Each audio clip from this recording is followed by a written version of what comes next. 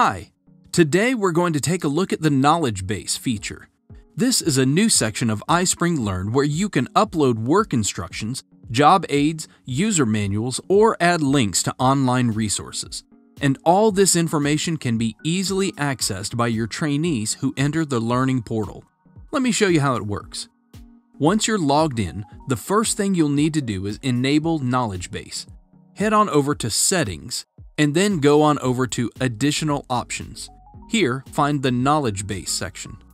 From here, you can check this box to enable the feature.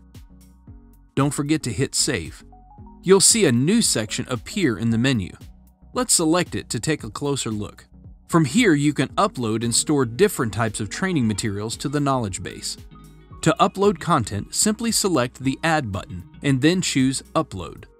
Now you can select your documents, PDFs, presentations, or even more.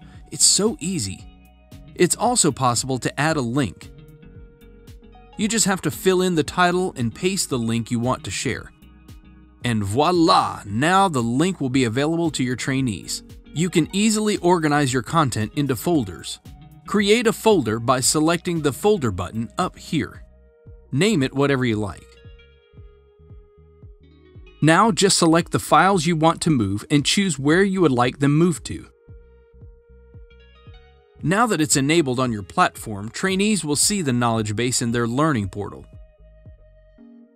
If you want to allow your colleagues and teammates to manage the Knowledge Base as well as add new materials to it, head on over to Users and then Roles. From here, you can access your different users' permissions. Just select a role and then head down to their access permissions. Under Knowledge Base, you can enable any access permissions they need. Excellent! Now my trainers can add materials too. And that's how to set up and use the Knowledge Base function in iSpring Learn. This is a great new way to share documents with your learners. Knowledge Base is like a shelf with documents that anyone can take and read at any time. Give it a try.